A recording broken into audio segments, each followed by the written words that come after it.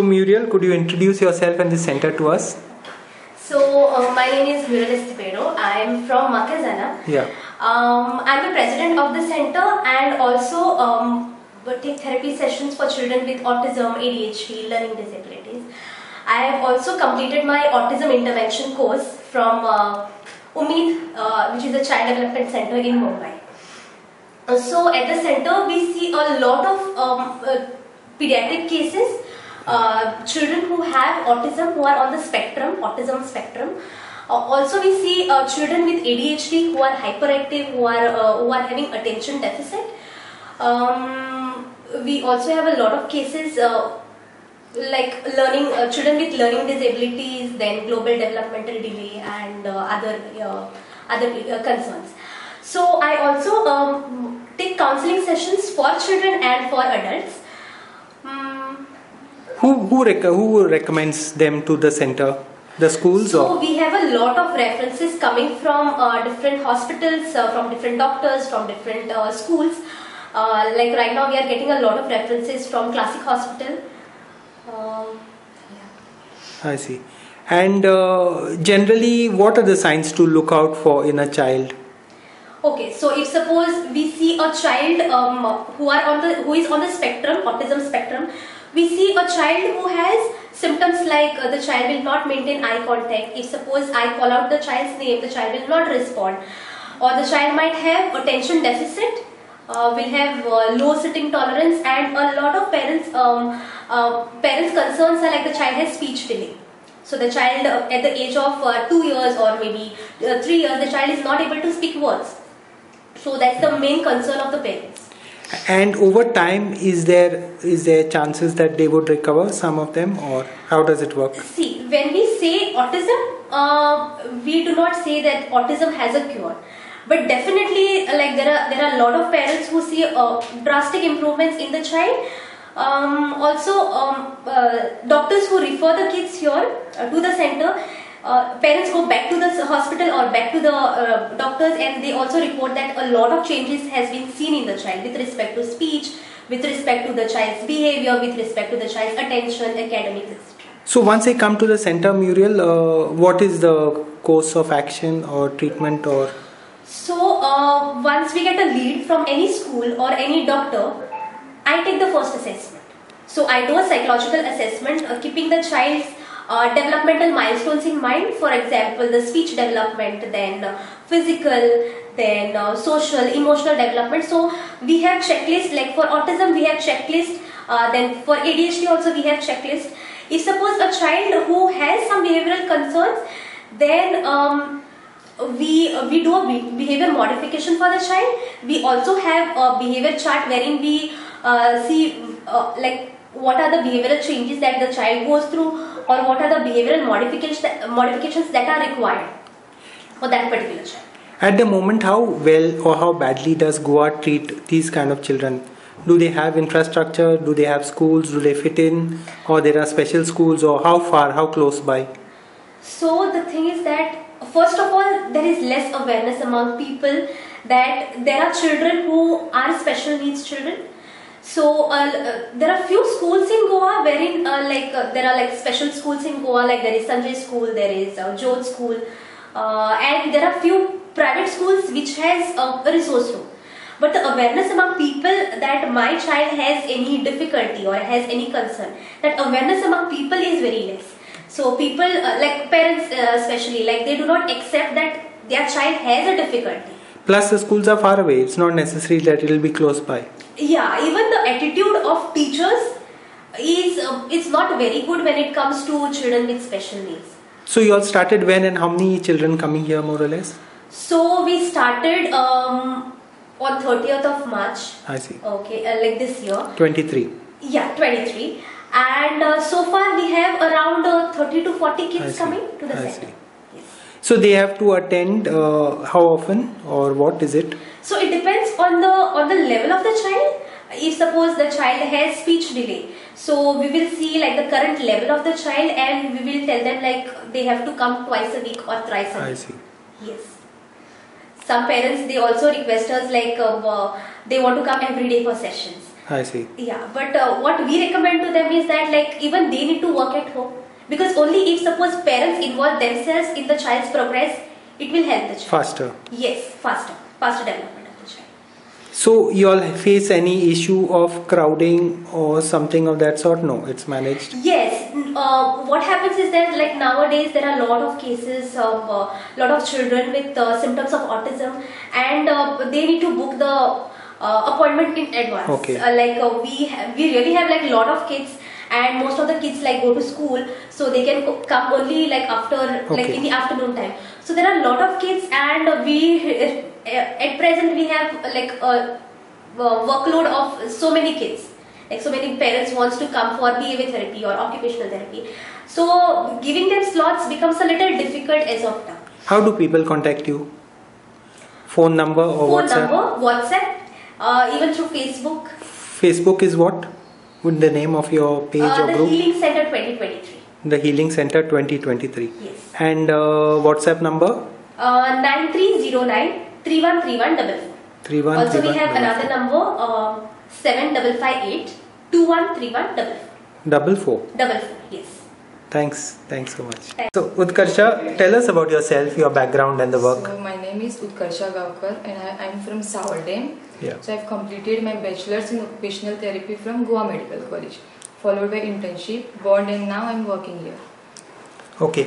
So in occupational therapy is a degree in occupational Yes, therapy? it's I a see. 4 year plus 6 months internship. I see. So Wow. complete 4.5 years. So what exactly, for us people who don't understand, what does occupational therapy mean? Yeah. So with respect to children's, like increasing their independence in like their basic activities of daily living, like eating, dressing, then going to toilet, bathing. So making the child independent in all these things.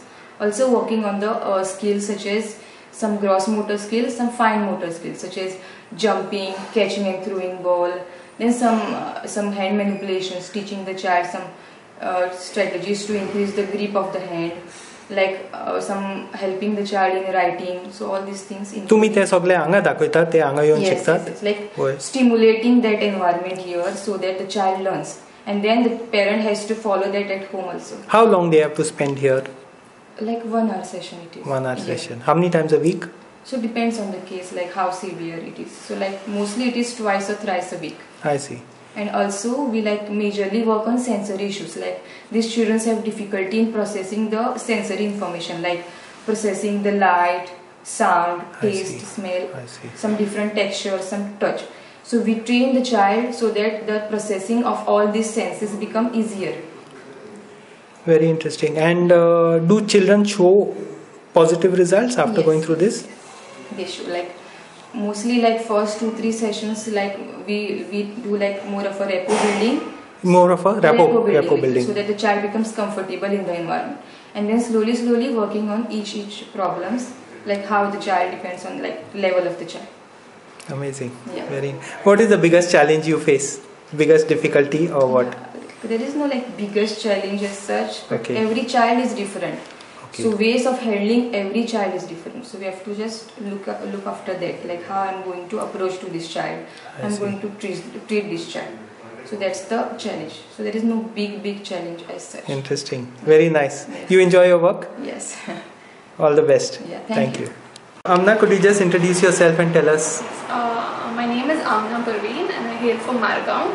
I've completed my bachelor's in Manipal University in the course bachelor's in speech language pathology and audiology. And right now I'm practicing currently at the Healing Center as a speech therapist. What made you go for such a unusual and not very common course? Yes, that's the main question I've been asked. One of the reasons is, as you said, it's very different and it falls in the medical field. So, and it is something what people are not aware of, and helping someone, giving them the basic ability to, function as basic human function, to help them do that. I think that's the greatest gift one can offer. True. But who needs your help and how would you identify? Okay, so let me tell you about my job role. So I have done speech language pathology and audiology. So I'll tell you in terms of speech. Yeah. So basically, if your child is having a delay in speech or is not talking, suppose you have a 3-year-old child who just says one-word sentences. So that is when you have to be aware or concerned that your child has a speech delay, because by 3 years of age your child should at least talk in 3 to 5 word sentences, and if your child is just speaking one word sentences, that is when you know you have to come to a speech therapist. But the awareness among parents is not there. They would first go to a pediatrician, and then the pediatrician would recommend you to a speech therapist. So that is where we have to create the awareness that you need to be aware that your child is having certain difficulties and who do you need to approach. How does it work? Everyone with autism would necessarily have a speech impediment, or No. vice versa? No. Most of them, around 40 to 60 children would have communication difficulties. Out of 100. Yeah, so sometimes there are kids who would communicate at home, but they won't communicate around social settings. That is, they would communicate with their parents, but not with strangers. So that means we work on that aspect as well. That will be a social communication. So we'll teach them how to speak around with different people, not just the people at home, and also how to refine their speech. And when you talk about speech, we talk about language as well. Speech is the way you speak. Language would be understanding what you're speaking. That is your receptive language. That is how you understand the language, and expression is how you are able to express it.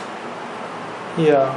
So, like ideally, how many sessions you have, and how long does it take to show results? So that's another thing, another challenge I would face.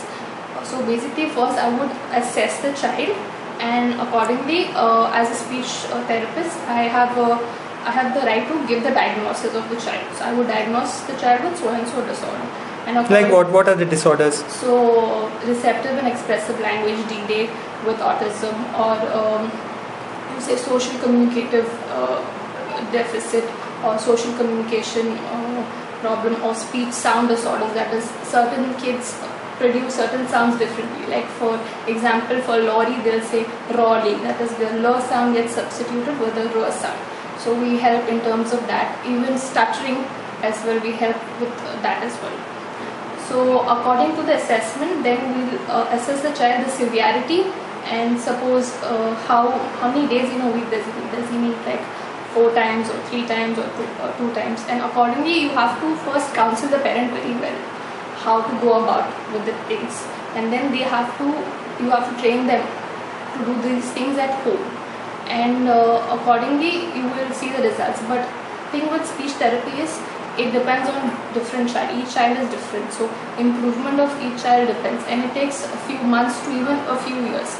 But the parents nowadays, the attitude they hold is that they want drastic improvement, but that is not how therapy works, and you can't pressurize your child. Each child is different, so you have to give the child the time to improve. So that is one challenge which each therapist face here. They would come for a month or 2 and they would not see the changes, and they were like, my child is not changing, but you are not giving your child the time, and you are not doing the things what we teach you here at home. So you can't expect changes. So it will take a time. You have to be very patient with your child. That's another important thing. Your profession gives you satisfaction? Yes. I believe you should do something what you love doing, or there's no point in doing that. All the best. Thank you so much. I think it's an important job. I learned so much about it.